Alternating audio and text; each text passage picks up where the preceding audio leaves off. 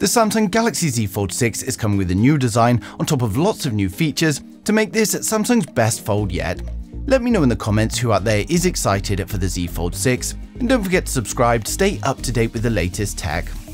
So first up, before we get into the Z Fold 6, Samsung currently have an incredible Black Friday deal running for those of you that want to grab a bargain on the previous Z Fold 5. It's reduced to $1,349 with a free memory upgrade on top of enhanced trade-in offers, and you can get up to a further $1,000 off. And all you have to do is click the link down in the description below and then press the option to take you to the Samsung Shop app. Now the discount is only available when you purchase through the link and then press the Samsung Shop app. And there's also plenty of other great offers like the S23 Ultra for $100 with a good enough trade-in, and all deals are available until the 3rd of December. So now back to the Z Fold 6, and we've got news about a new design, which is something I'm very pleased to see. Many reports have stated that Samsung is taking inspiration from Huawei's Mate X to not only thin down the phone, but also provide a wider aspect ratio for the external display. For me, the Fold 5's cover display is just too narrow for my daily use, so even a slight change is going to be welcomed. Now there are also rumors that the new design is going to feature a built-in stylus slot on the back of the Z Fold 6 for the S Pen, but to be honest, these are simply just rumors based on a recent patent discovered. Now I think it's very unlikely that this is going to be implemented into the new Z Fold 6, as not everyone wants to use the S Pen with it, and those that do can simply get an S Pen case.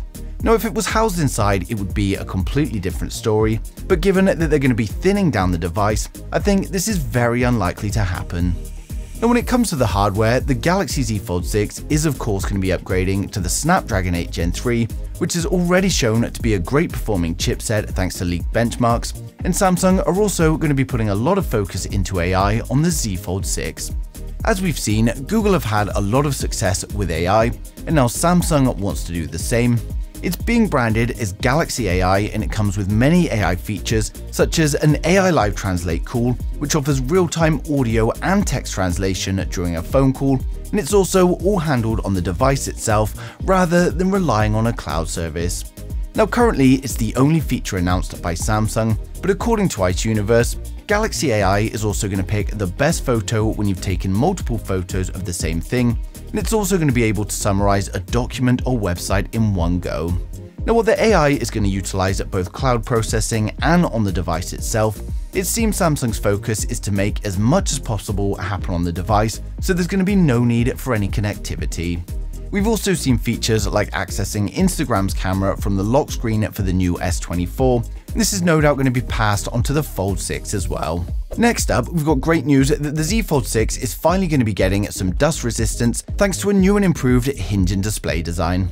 Its predecessor came with an IPX rating for water resistance only, but reports are stating that the Z Fold 6 is in fact going to be Samsung's first Fold with dust resistance. Now dust resistance is arguably more important than water resistance, so this is great to hear.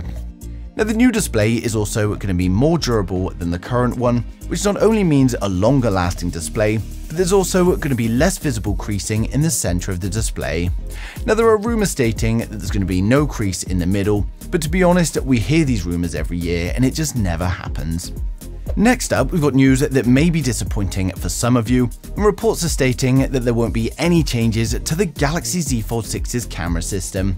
Now Ice Universe advises it's exactly the same as the Fold 4 and the Fold 5, so that's a 50 megapixel primary camera, a 12 megapixel ultra-wide, and then a 10 megapixel telephoto with 3x optical zoom. For such a premium phone, it would be nice to see some camera upgrades, but I guess at the same time it's already an expensive phone, so an expensive camera system would just drive the price even higher. Now thanks to improvements in software and AI, along with the new chipset, we will still see better photography results than the current Fold. Now for those excited for the Samsung Galaxy Z Fold 6 though, we're now going to run through the full specs, design and the expected pricing to help you guys decide if this is the phone for you. For my regular viewers, you guys have seen this, so just skip to the next video, but if you're new here, then hit subscribe now and we'll get right into it. So with the Samsung Galaxy Z Fold 6, we get a 7.6-inch foldable 120Hz dynamic AMOLED display. While it's the same size as its predecessor, we're expecting improvements in brightness, color accuracy, as well as durability. It's coming with a resolution of 1812 by 2176 and is going to be protected by Samsung's newest ultra-thin glass.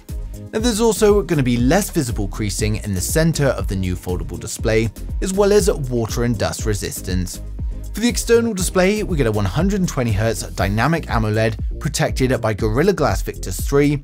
It's going to be a 6.2-inch display, and while the current resolution is unknown at the moment, Samsung are reportedly working on a much wider aspect ratio, and we're also going to see improvements to the brightness and color accuracy, and it will of course have a punch-hole camera in the top center.